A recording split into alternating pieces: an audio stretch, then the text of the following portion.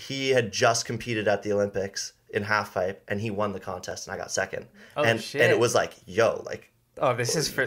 like, This is for real. Yeah, like this motherfucker just like was at the Olympics, Yeah. and I don't even ride half pipe that much, and like I just did this well. Like, what the hell? And I beat like a couple American kids too, and that was like the eye opener where I was like, oh wow, like, you know, I'm actually getting like pretty good at this. Like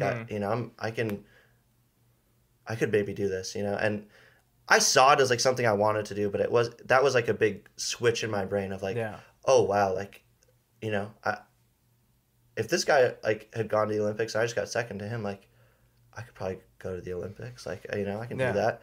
And then that's when, and I was at the time